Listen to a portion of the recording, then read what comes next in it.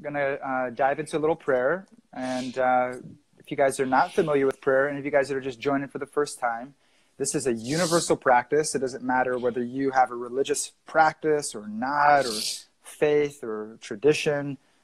Doesn't matter where you're from in the world, what language you speak, what country you're from. It's available. It's a universal language. It's available for us to connect our individual soul with our source, with the divine, our divine beloved. And so that line is open constantly for us. It's like a cell phone number. It's like a Instagram live that we can just press the button of prayer and connect to our higher power, connect to our soul. So we're going to dive in. You can find a comfortable seat or standing posture wherever you are. If you can just pause wherever you are right now, if it's possible, to just close your eyes and start to take some nice deep inhales and exhales. And just starting to connect to the rhythm of your body. And just finding that stillness. And just letting these words, just let them enter in. Just opening up all the gates to your consciousness, the gates to your heart. And just allowing for the prayer and for the sound to enter into your heart, to touch your soul. My dear Lord, help me to fix my mind upon you and engage all of my intelligence in you. Help me to lead a life where I don't put anyone into difficulty. I don't take offense by anyone, but rather I uplift those I come into contact with and remain humble and kind in each exchange in my life. Whether I experience happiness and distress, fear or anxiety, make me equipoised so that I see each moment bringing me closer and closer to you. In honor or dishonor, heat or cold, happiness or distress, fame or infamy, may my consciousness remain fixed, seeing each moment as an opportunity for me to surrender to you and to serve you with all my love. My Lord, please free me from doubt. Help me awaken unflinching faith in your divine will. With courage, let me walk into the challenges, knowing that they're bringing me closer to you. Let me live with you always, without doubt, in each moment of my life, knowing that you will always show me the way. Hare Krishna, Hare Krishna, Krishna Krishna, Hare Hare, Hare Rama, Hare Rama, Rama Rama, Hare Hare.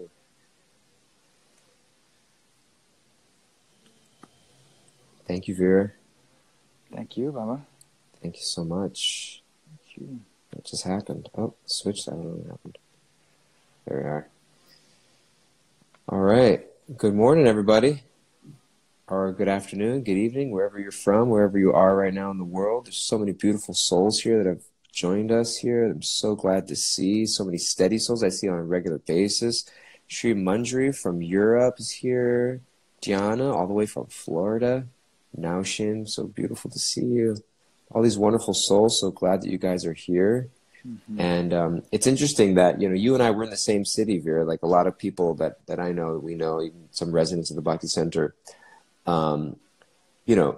left New York City to go be with family or a place that maybe was a little more comfortable. New York City can be an intense place. So maybe they're in Florida or they're here or there. And it's like, oh, you and I, we stayed here. We're in New York City together. But you're in Manhattan, I'm in Brooklyn. We haven't seen each other for a week and a half. And it's like, we're as close to each other as somebody in Australia or Florida. Or, it's Totally. Kind of like the same thing, we're just digitally connected. And so, but grateful for it. And how you doing? How you doing this morning? I'm doing good. Yeah, I'm doing good. Had a beautiful morning practice this morning. Probably already about an hour of kirtan this morning, and Jeez Louise. An hour and a half of meditation and reading, and got up early. And I got up at 4:30, and I was like, I should sleep more. And I was like, I purposely put my alarm so that I have to get out of bed in order to, to actually touch it. And so, once I get out of bed, I'm just like, whatever, it's time to get, it's time. It is the time of awakening. The time is now. And so, And so, yeah, grateful for the early morning and the practice with, we got a few residents in the building. There were about 7 of us together this morning, chanting and praying together and meditating together. And, we our social distancing is like about, 2 to 3 feet apart from each other. We're not quite at 6 feet, but grateful for the practice. Super grateful for the practice and grateful to be with you guys this morning. How about you, DG? How you doing, bud? Sounds like a spiritually uplifting, surcharged morning. I remember when I lived in the ashram, it was like, by 10 o'clock, it's like I've already had a full day. You wake up. But I spent the morning trying to get my dog to pee outside. That's what I did. And it was success. He did it for the first time. We have this 10-week-old puppy that we don't take out too much because he's still getting like some of his just general vaccination shots, etc. And so we got these wee pads. He pees inside, and he's normally pretty good with it. And we've done this thing where we try to take him outside to go to the bathroom, and he literally like holds it out there, and he runs around, he plays, and then as soon as he comes back in, he goes to the bathroom. It's like, you are not getting it. Like, we just went outside, and so we took him outside first thing in the morning. It's the first time we did that. And we took him outside, walked around for like 20 minutes. He would not go. We brought him back inside, put him in his crate because he doesn't go in his crate to like fill up, like hold his bladder, brought him back out. We had to take him outside 3 times. So anyway, while you were absorbing yourself in kirtan and japa and morning program, that was my program. But he finally did. It was his first time going outside, and we gave him a big treat. That's what we call parental love, DG. That's what we call unconditional parental love flowing from your hearts. Got your little baby and taking care of poops and pees and yeah, you were so proud of him. And anyways, he's figuring it out. But yeah. Anyway, so that's how I spent my morning. Awesome. There's something that it's beautiful, right? We were talking about it yesterday in our community group. That it's amazing, right? Every moment of our life, we have an opportunity to show up with intention. It's been a theme. It's kind of we've been weaving it through our conversations that we've been having. And I was reflecting. I was listening to a lecture from Radhanath Swami. Those of you that don't know Radhanath Swami, he's my spiritual teacher, Doyal as well. He's our primary spiritual teacher. And he gives lectures, he's given so many hundreds and thousands of lectures throughout his life on the practices and principles of bhakti and how to really bring them into our life in a very practical way, really connecting to the essence of bhakti, which is the essence of any spiritual tradition, spiritual practice. And he was talking about hospitality. He's talking about hospitality as a divine quality. That the way we receive somebody in our life, the way we receive someone in our home, the way we receive somebody in a conversation is as an instrument, right? If we're looking at that through a spiritual lens, we're seeing the opportunity to serve in any one of those receptions. And so I was reflecting on it and seeing how in communication and in dialogue, what's so important right now is to be able to receive people with empathy, which is really, is that, okay, I'm holding space that I see this individual is a pure spirit soul. That this is a pure illuminated being right now. I'm holding space for that 100%. And at the same time, I'm showing up 100% to be with them in their experience, right? It's like when we're received in somebody's home, when they receive us and they sit us down and they offer us something to drink and, they're really interested in how we're doing and they're interested in what's going on in our life and they're just there for us. It's like this reception. When we're doing that in our communication with each other, it facilitates for the best to come out of the person, right? Yeah. To be humble, to be kind, and to receive somebody with that type of empathy and hospitality. Yeah. Facilitates for that individual to awaken spiritually. And I was thinking about the analogy of a tree. When the tree has sun, it's got earth, it's got the elements that it needs, the nutrients that it needs. When it's in the right environment, then it flourishes, right? It blossoms and it flourishes. And the same thing for human beings. When we're in the right environment, we've been talking about Sangha so much. When we're in the right environment, we're in Sangha. And that's all it takes. It's like just being held by another person. They're holding us in that spiritual light. They're holding that space for us with that divine empathy and hospitality. It's everything that we need to begin to awaken our soul. And so just something that's so needed right now, the close proximity, you know, families coming together, you know, and Yeah. having difficulty in that communication. So many different Yeah. people talking about that, and Yeah. to be able to Yeah. show up in that way, and that when we do that, it's amazing, right? When we show up with that empathy and that hospitality, that mood of service. And St. Francis Mm. says it's in giving that we receive, right? When we provide that space for another human being, Mm. it simultaneously, it uplifts them and surcharges them, brings the best out of them, and simultaneously it's bringing out the best in us. We're the recipients of a spiritual uplifting experience. We become the receivers. Yeah. So Oh, it's so beautiful. this is a Thank you little for that so much. thoughts. I had some experiences of that in my own self just this morning and yesterday a little bit, because I think, you know, not everybody, but some of us or some people interact with, there's an increasing sense of being a little on edge with some people, because there's a lot going on. You know, we talk to somebody, you know, either they maybe have contracted the virus, or their parents have, or they're worried about their family or their parents.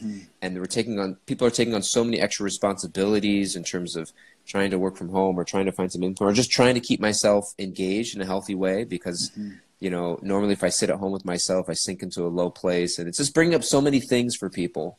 And so there's this kind of sense of being a little on edge. And that can heighten the tension in communication. And so some of the communications that I was having with people, like, you know, myself, for example, of, you know, being a manager at the Bhakti Center and staff that we work with, it's, you know, we ask, you know, we have to ask things for people, and we try to keep accountabilities, and we try to keep workflows, etc. And it's easy to take for granted the personal aspect of our dealings with other people. And sometimes people will respond back of something, and I generally feel like I got to fix it. I got to recorrect the understanding. I need to clarify what's being misunderstood. And there's been a couple of times people have just spoken to me and just said, I just needed to get that out and express my feeling. You know, it's not like I needed to like fix it. It's like, because my sense is like before the feeling even gets out, it's like, oh, whoa, hold, it's going to be okay. Like someone's like, you know, my parent contracted the virus. Well, I heard this story of this person who was totally fine. It's going to be okay. And you're going to do this. You know, I'm feeling overwhelmed with all the work that I have going. Well, you know, let's manage your time schedule. Let's see what we can do. And it's like, I don't need you to do anything. I just need you to hear that I'm feeling overwhelmed, that I'm feeling nervous, that I'm feeling scared. And by doing that for people, it's just like, I just need to be, I think now more than ever, people just need to be seen. People need to be heard. People need to be felt. People need to be received. Like you were saying, receive like hospitality. I just need to be received. Like, I know that you are here going through whatever experience I don't need you to change or alter my experience. I just need you to witness my experience. And as fellow travelers as spirit souls, that's actually our job. That's all we can do. Because if we feel, there's this beautiful saying they say in a lot of 12-step programs, or at least I learned from a sponsor I had in a 12-step program, was that every person you interact with has a God, and it's not me. You know what I mean? You have a God, and it's not me. But so often I try to play the role of God in your life by, okay, I got to fix your problem. I got to soothe you. I got to comfort you. You know what I mean? I've got to be the comforting voice and all these things. And like, no, all I need to do is be the witness of your experience so that you know you're not going through it alone. But actually it's a higher power. It's God, it's Krishna, it's Radha and Krishna who are actually going to soothe you and provide the comfort and provide the reassurance and provide the guidance and provide, you know, and it's really when we're asking other people to have that faith, it's also an act of my faith.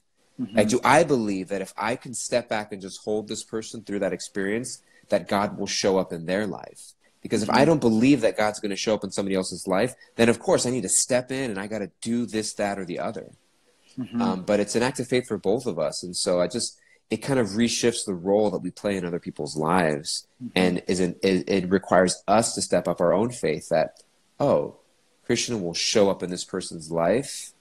And all I got to do is just be with them long enough so that they stay in that moment of surrender, knowing they're not alone, creating space and time for Krishna to show up in their life. So it's just it's that moment to moment surrender of like, I'm not the fixer, I'm not the comforter, I'm not the soother, I'm not the controller, but I am the witness, and I am the fellow traveler and the friend and the so. It's Yeah. amazing. Yeah, it's amazing, Baba. I'm loving it and appreciating that, you know, what an opportunity of service that gives all of us, right? Yeah. And simultaneously, like, what an insane amount of pressure that we may carry around if we think that we're the controllers and we're the doers and we're the fixers and everything is reliant upon us, you know. Like, Yeah. man, we're going to be bewildered by that. It's going to Yeah. That's a weight that if we carry that around, it crushes us. Immediately we feel the anxiety, we feel the fear, we feel the pressure. Just that my consciousness is just a little bit, it's like 2 millimeters off, right? It's like the care is there, the intention is there, the love is there, the wanting to make a difference. It's all there. But like, I think that I'm in control of it all. Like, I think that I'm the doer of it all. And then immediately, bam, this weight, this fear, this pressure, anxiety just starts to crush us, you know? Yeah. And Totally. then actually being able to, whoa, like, oh my God, I don't control this. And actually, every person that I'm coming into contact with is the expert in their life. Yeah. Every single person that I'm coming into contact, they're the expert in their life. They just need a little bit of space, right? They need the right environment. They need the right space to be able to reawaken that inner wisdom, reawaken that inner dialogue with their higher power. Yeah. And so that's what I'm hearing from you, Sharon. And yeah, it's like I experience this every conversation I have with anybody, in terms of if it's, you know, a serious or deep conversation, or just someone sharing something important in their life. I experience oftentimes when someone comes to me with something, I immediately experience there's a certain level of stress. Not a stress that someone's coming to me and dumping stuff on me, but there's a stress of like, okay, I got to respond in the right way. This person's coming to me and I need to, okay, how can I give them words of comfort? How could I give them the right advice? And it's like, I'm kind of like scrambling for the right thing to say, because I feel like they're coming to me and I've got to figure it out. As opposed to a few times here and there, I'm learning and working on it. But if I realize, you know what, I don't have to do anything. I just have to listen. And if I need to say anything, I just reflect back what I heard, so that they know that I'm listening. That's it. And if I can do that, and then if I'm meant to give some sort of advice or courage or to them, you know, I could ask them, do they want that even? And if I'm meant to be, I just pray within my heart, my dear Lord, if I'm supposed to say something, like, guide me what I'm supposed to do in this conversation. If you want me to guide them in some way, then let me guide them. Tell me, and you inspire within me. If I'm just supposed, if nothing meaningful comes to my mind, keep my mouth shut. Like, don't just speak because I feel like I need to. You know what I mean? Like, don't say anything until something feels right. You know? And so it's so beautiful. Actually, I was thinking of a verse from the Bhagavad Gita. This is such a beautiful verse that we haven't read it before, but can I read it? Yeah, absolutely. I'll find it for a second. 1 second. It's your, you know, what I'm hearing you share, DG, which is so powerful, right? And you mentioned this just before, but it's such an amazing point, is that my faith, right? My faith is that this is happening. There is a reason that this person is experiencing what they're experiencing. There's an opportunity for growth. There's an opportunity for transformation. And if I have faith in that principle, if I truly believe that principle, then I'm going to be with them. I'm not going to be in the mode of fixer. I think I'm the doer. I think I'm the controller. I'm going to step back, holding space for that reality, knowing that if I do that, if I provide that space for them, that's going to awaken. That truth is within their heart. That connection with God is within their heart. The opportunity for transformation is within their heart. And we're holding space for that just by listening, by reflecting. That's love. That's hospitality. That's empathy. And that's bringing out the best in them. That's helping awaken their soul. Yeah. Beautiful. Yeah. Thank you. It's our own faith, right? To be able to sit with somebody in their struggle, in their challenge, and to know that the answer is within. The answer is going to awaken within. Beautiful. There was a beautiful question on the chat board. How much kindness can we extend without inserting our opinions and judgments? I think that's a great question. And I think that it goes us to redefine or to ask, what does it mean to be kind in this situation? We have a definition of kindness in our mind. What is the loving thing to do? We think it's not a cookie cutter answer. that I think, I mean, like a common example, like, you know, is like, I have a puppy. We know that. I talk about him every show. You know, my wife loves chocolate. Sometimes the puppy wants chocolate. I think, oh, I love this puppy. I want to give him something delicious, so I'm going to give him chocolate. But puppies, dogs cannot digest chocolate. To get him sick, could even die. That's not the kind thing to do. It's just to give them what I think. It's really understanding, what does this person need? What is it that they're looking for? And oftentimes, sometimes it can just involve asking them. You know what I mean? Like, I do this sometimes with people, especially like in my marriage or relationship with other people. Somebody comes to me with something, and I say, I just say, like, do you want me to just listen? Do you want it? Do you want advice or opinion? Are you looking for a solution? And then they can just say, I just need someone to listen. I just say, rather than us thinking, okay, I've got to figure it out. And so one is, I think, in answer to your question, you ask, well, how do we do this? Kindness without inserting judgment, etc. We can ask the person, and we can also ask God. We can ask Krishna in that moment, please guide me how I can help. It's like one of the most beautiful, sacred prayers we can ask. My dear Lord, it's like the essence of our identity as spirit souls is the constant prayer. My dear Lord, how can I help this person? Mm-hmm. You know what I mean? How can I help this person? And I think that, you know, Radhanath Swami, we were mentioning as an example, a teacher of ours. He's a monk. He's been a monk his entire life. He's never been married, but yet many of his disciples are married couples, and his students are married, and they come to him with marriage questions. And at a certain point, he asked us. He said, I don't understand why all these people come to me with marriage questions or advice, because I don't have any direct experience in this field, you know.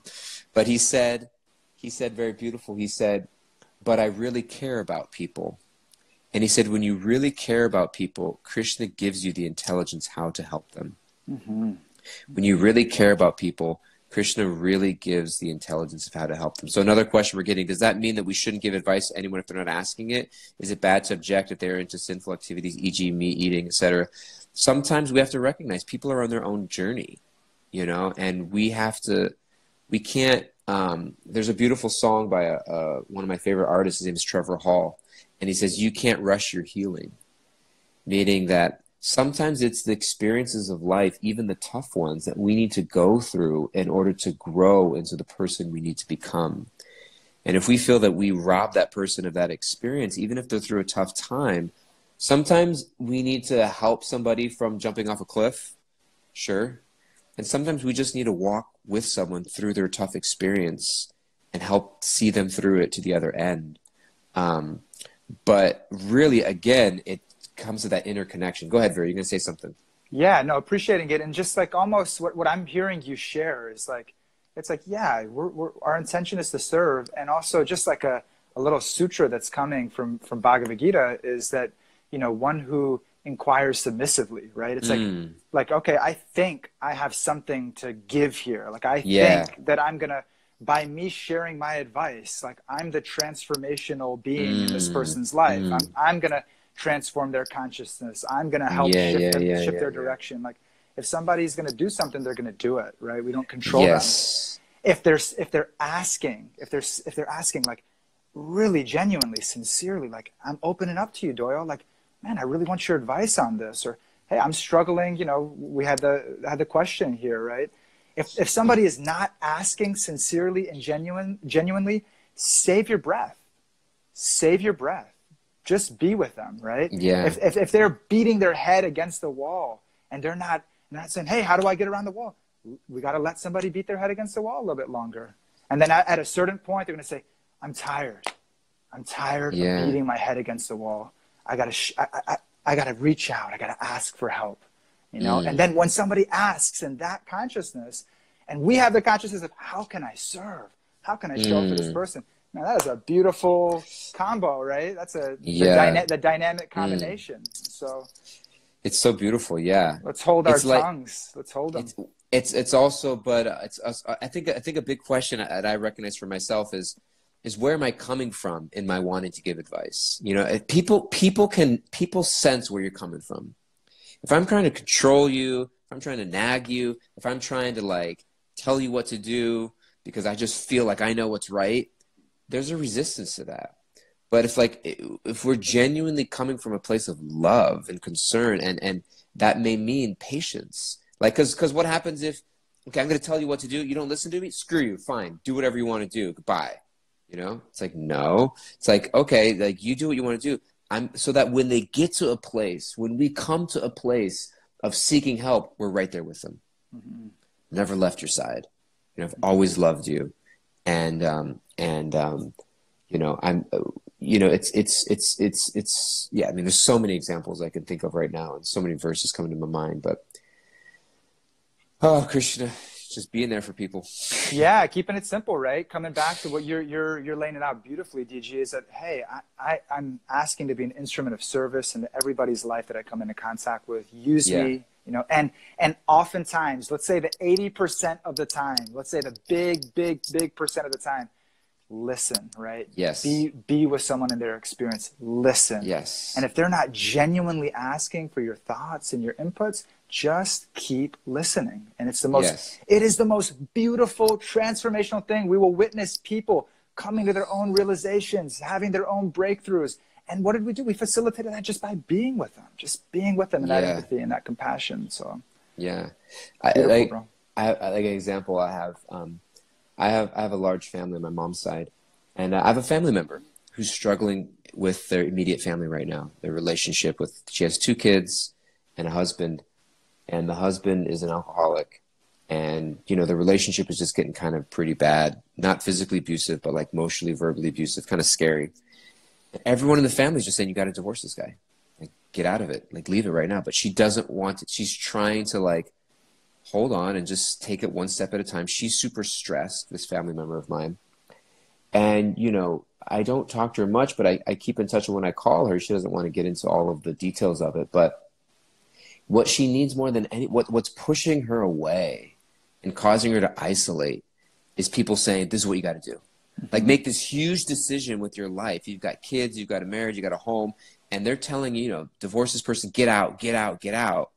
And all she wants is just someone to just ask her how she's doing. Mm-hmm. You know, she'll figure it out. She'll come to the decision, whatever it is, on her own. And I have to surrender, and everyone needs to surrender. Like, whatever decision you make is your decision, you know. But I love you no matter what. Mm-hmm. Whether you go, whether you stay, whatever you're doing, like, I love you. This is what I think. This is what I think you should do.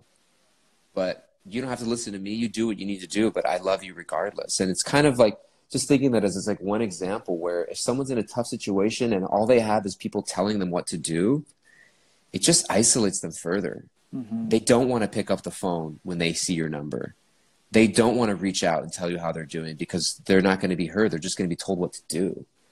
And so I think that, you know, just in a real life example there, it's like somebody just basically literally just needing someone to check in how they're doing and accept them where they're at no matter what they decide to do.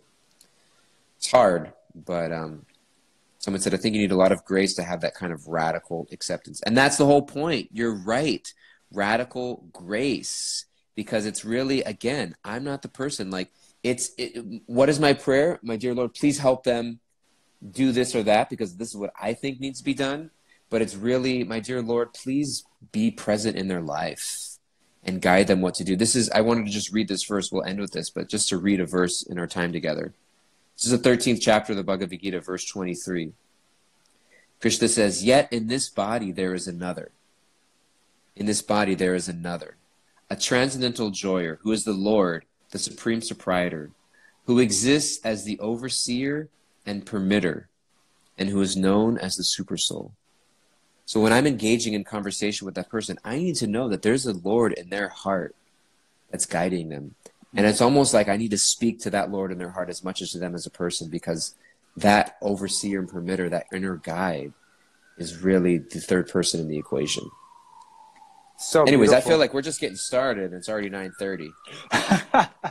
It's so beautiful, DJ. And you know, just weaving it, you know, we're weaving it in more and more, kind of come into the beautiful kind of, what are the Vedas? What's the Bhagavad Gita saying about empathy and saying about being present in somebody else's life? That in my own life, what am I doing to connect with the super soul within my heart? And to the degree that I'm connecting with God within my heart through my spiritual practice, through my prayer, through meditation, like that I'm exposing myself to those spiritual practices and spiritual energy to that degree, when I come into contact with another person, my soul, if it's awake and a little bit more, and it's communicating a little bit more with that super soul, then when I come into contact with another person who's got the same thing going on in their heart, they got a soul and a super soul, so much more likely, right? Just that soul wakens up, right? That soul starts to connect a little more with the inner guide, that inner voice. And that's what we're doing. That's what we're talking about with empathy. That's what we're talking about with grace and compassion. And that's what we're talking about. That through our presence, somebody feels God's love through us. Somebody feels that I'm being seen, I'm being accepted, and I'm being loved unconditionally, which is an aspiration, that's what I'm seeking, because that's the nature of my soul. That is who I am. And so that's what I'm seeking. That's what every person is seeking. That's what we're holding space for in our dialogue, in our communication. Totally. Somebody wrote, on the flip side is having the courage to ask for help and guidance from teachers and friends. Yes, like we have to have the courage to reach out. And so our job, our role, and we can end with this, is how can I make this person as comfortable and feeling safe as possible? You read the first chapter and the beginning of the second chapter of Bhagavad Gita. That's what Krishna does. He gets to a point where he reaches out and breaks and asks Krishna for help. But what does Krishna do the whole first? Krishna never once interrupts Arjuna, like, Arjuna, stop it! Like, get it together! Like, stop, being so emotional. Like, it's not that big of a deal, He doesn't interrupt Arjuna. He doesn't interrupt him. He lets Arjuna have his meltdown. He lets Arjuna have his little tizzy fit in his moment, and then Arjuna but he just stays there with him. And then finally, it's not until the 7th verse of the 2nd chapter that Arjuna finally says, "You know what, Krishna, I have spun myself in circles, and my best thinking got me to where I am now. Please help me get out of here." And then Krishna's right there. So it's having the courage to ask for help when we need it, but it's also helping people feel safe and comfortable to get to the point that when they do ask, you're right there with them. And it's like, it's not about telling people what to do. It's about helping people feel safe enough to ask for help. Beautiful. Arjuna's hissy fit is what we can call the first chapter of Bhagavad Gita. The first chapter of the Bhagavad Gita is literally called the Yoga of Despair. Yeah. So anyways, it's 9:31. We've gone overtime. Beautiful. I feel like we're just getting started. Hospitality Professional says they love where it stemmed from. I've got some heart emojis. I've got some laughing emojis. I think we're doing something right if we get those two things. And I love you, Vira, and I love everybody here. Too, Vivi, so good to see you, Vivi. Braja Sundari, oh my God, all these beautiful souls. Bimala, it's from Europe, my dear old brother. So good. Yeah, Yoga and Horses, Trisha. Sending a Srimad Bhagavatam verse for us to check out. Thanks, bro. Thank you. All right, Vira, you want to close in word for us as we sign off? Let us, I love it, right? Okay, when we're in that place where we don't know right now, if I'm feeling in a place where I'm stuck, or if I'm feeling in a place where I'm disconnected from myself, let's pray. Let's pray right now. My Lord, put me into contact. Reach out to that friend. Reach out to that teacher. Get into that community. Get into that conversation where that people, they're trying to put God in the center of their life. They're trying to put their spiritual life in the center. They're wanting to live a life of compassion. If we're feeling that we're disconnected right now, let's reach out. Let's reach out to that friend. Let's put ourselves into that conversation, that dialogue, so that we can wake up that connection again. We can feel that connection. That's what we're seeking. That's what we're looking for. And thank you guys so much for tuning in. Thank you so much. Thank you. Lalita Priya, Bryn, Kaylee. Good to see you guys. Joseph. Signing off, and we'll see you same time, same place tomorrow. In the meantime, if you need connection, reach out to us. And we're happy to be in touch. Love you guys. Take care. Love you, bro. Animal.